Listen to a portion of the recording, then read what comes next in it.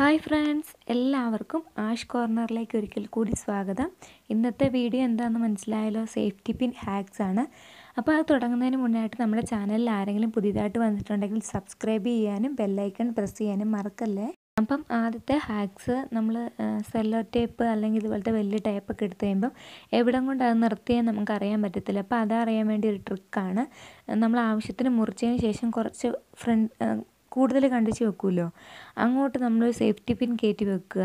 അപ്പം നമുക്ക് കറക്റ്റ് സ്ഥലം അറിയാനും പറ്റും, പിന്നീട് അടുത്ത തവണ എടുക്കാനും എളുപ്പമായിരിക്കും. അടുത്തത്, നമ്മളിപ്പോൾ ഒരു ബുക്ക് വായിച്ചുകൊണ്ടിരിക്കുക. അപ്പം നമുക്ക് പെട്ടെന്ന് എങ്ങോട്ടെങ്കിലും ഒന്ന് പോകണം. അപ്പോൾ ഒരു അടയാളം വെക്കാൻ നമ്മുടെ കയ്യിൽ ഒന്നുമില്ലെങ്കിൽ സേഫ്റ്റി പിൻ നല്ല ബെസ്റ്റായിട്ട് അടയാളം വെക്കാൻ പറ്റും.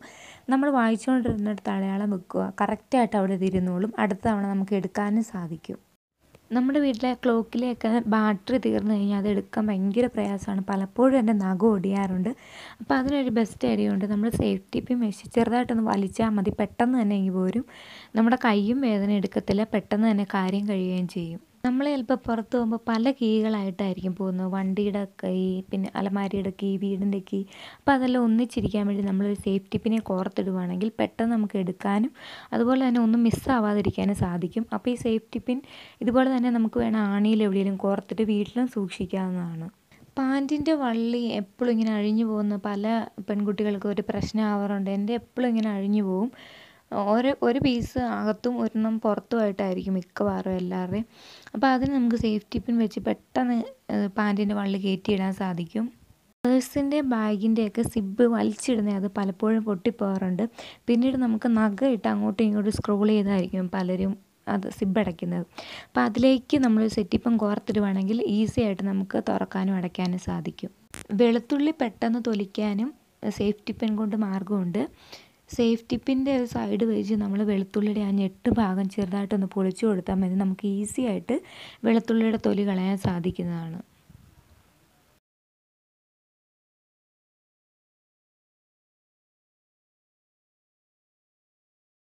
നമ്മുടെ പാൻറ്റ്സ്, അതായത് ഈ ജീൻസിൻ്റെ പാൻറ്റ്സൊക്കെ നമുക്ക് നല്ല ഫിറ്റായി കഴിയുമ്പം, നമ്മൾ ജീൻസ് ഇട്ട് കഴിയുമ്പോൾ നമ്മുടെ സിബ് ഊരിപ്പോകാൻ ചാൻസ് ഉണ്ട്.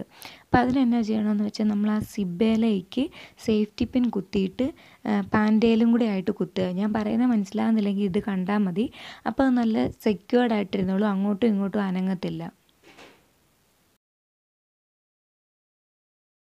നമുക്ക് നല്ലൊരു പെർഫെക്റ്റ് വട്ടം വരയ്ക്കാനും സേഫ്റ്റി പിൻസ് കൊണ്ട് സാധിക്കും.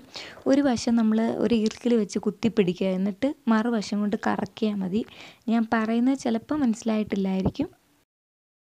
നമ്മുടെ റബ്ബർ ചെരുപ്പിൻ്റെ മുട്ട് പൊട്ടിക്കഴിയുമ്പോഴത്തേന്, അതായത് ഞാനിപ്പോൾ ഈ ചുമലായിൽ വരച്ചിരിക്കുന്ന ആ ഭാഗം, അതിൻ്റെ അവിടുത്തെ ആ മുട്ട് പൊട്ടിപ്പോയി കഴിഞ്ഞാൽ നമ്മൾ എന്നാ ചെയ്യേണ്ടതെന്ന് വെച്ചാൽ ഈ തുളയ്ക്കകത്തൂടെ അതിൻ്റെ ആ വള്ളി കയറ്റിയിട്ട് അടിയിലൊരു സേഫ്റ്റി പിൻ വെച്ച് കുത്തി വെച്ചാൽ മതി. അത് നല്ല സെക്യൂർ ആയിട്ട് അവിടെ ഇരുന്നോളൂ.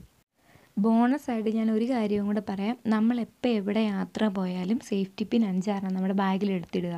നമ്മുടെ ടോപ്പിൻ്റെ എവിടെയെങ്കിലും കീറിപ്പോയാലോ അല്ലെങ്കിൽ ചെരുപ്പ് പോയാലോ എന്തിനേലും നമുക്ക് ഉപകരിക്കാം.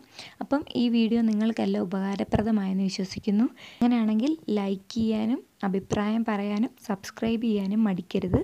മറ്റൊരു വീഡിയോയുമായി കാണുന്നത് വരെ സ്റ്റേ ഹാപ്പി.